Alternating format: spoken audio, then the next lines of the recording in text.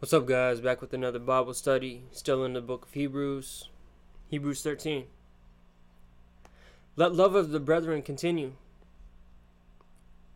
We know from John 13:35, that's how people will know that we're his disciples, if we have love for one another.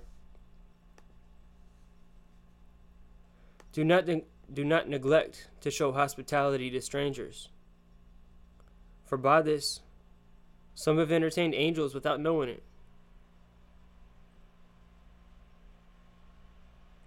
Remember the prisoners, as though in prison with them, and those who are ill-treated, since you yourselves are also in the same body.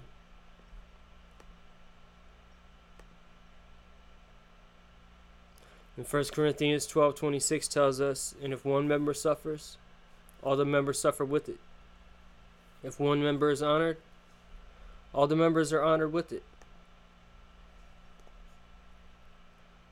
Marriage is to be held in honor among all, and the marriage bed is to be undefiled. For fornicators and adulterers God will judge. Make sure that your character is free from the love of money. We know the love of money is the root of all sorts of evil, according to 1 Timothy 6:10. And we also know it's easier for a camel to go through the eye of a needle than for a rich man to enter the kingdom of God.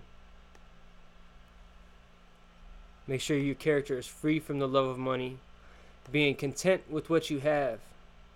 For he himself has said, I will never desert you, nor will I ever forsake you.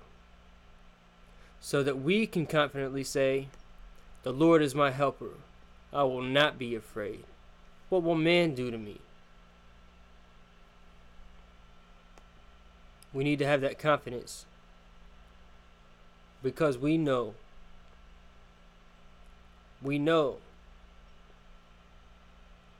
he will never desert us or forsake us.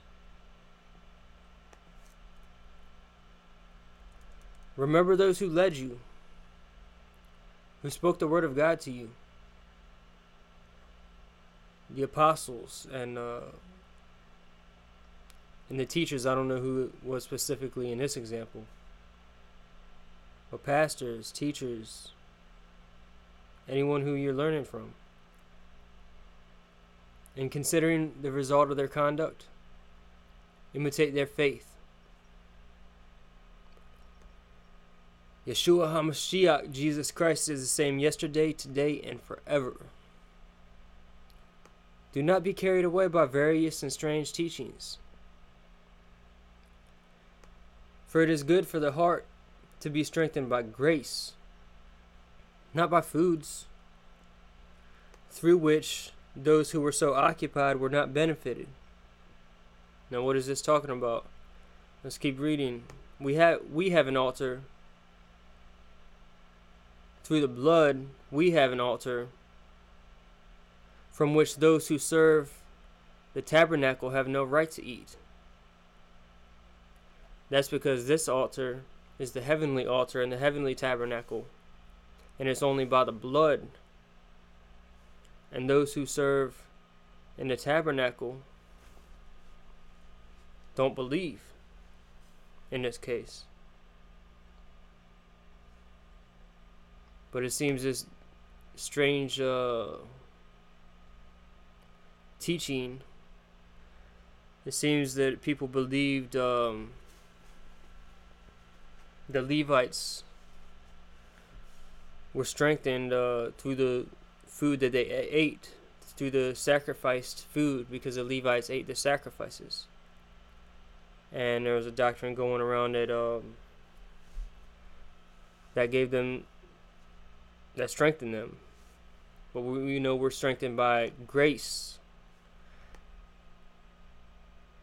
because we have the faith that through his grace we're saved.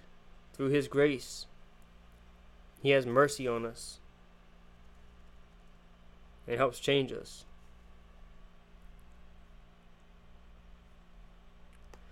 For the bodies of those animals whose blood is brought into the holy place by the high priest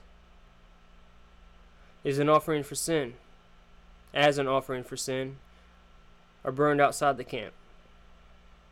Therefore, Jesus also, that he might sanctify the people through his own blood, suffered outside the gate. So, let us go out to him outside the camp, bearing his reproach.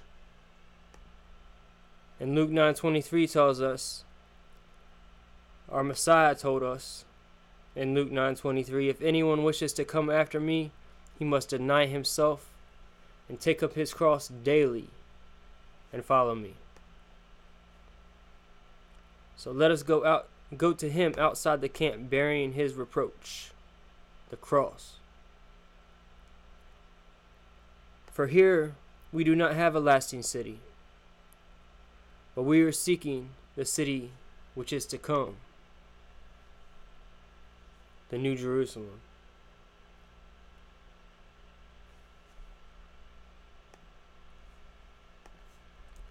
Through him then, through Messiah,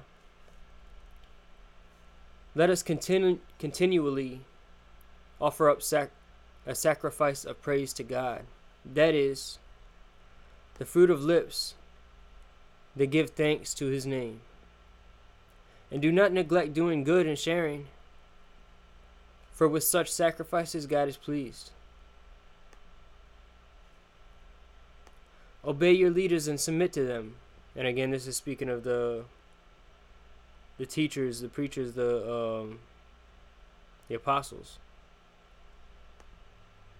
For they keep watch over your souls as those who will give an account.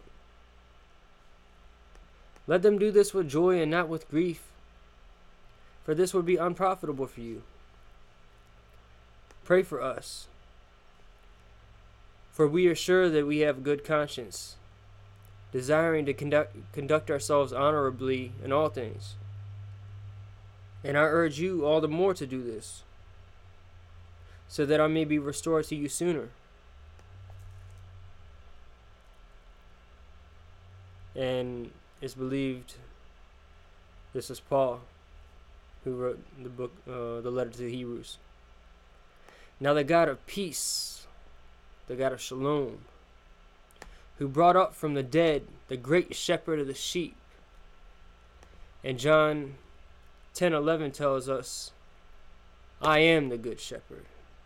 Jesus Christ, Yeshua HaMashiach, is the good shepherd who was raised from the dead. Now the God of peace, who brought up from the dead the shepherd of the sheep through the blood of the eternal covenant, which we know is a new covenant in his blood, which is poured out for many for the forgiveness of sins.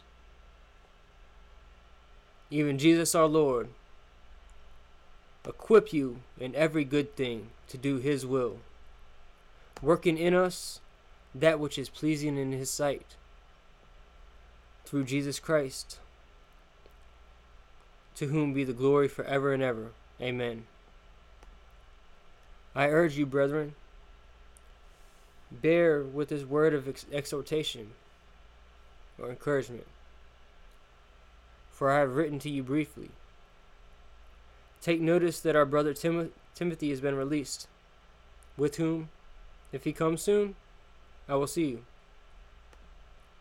Greet all your leaders and all the saints. Those from Italy greet you. Grace be with you all. And that's the end of Hebrews 13. May God bless you guys.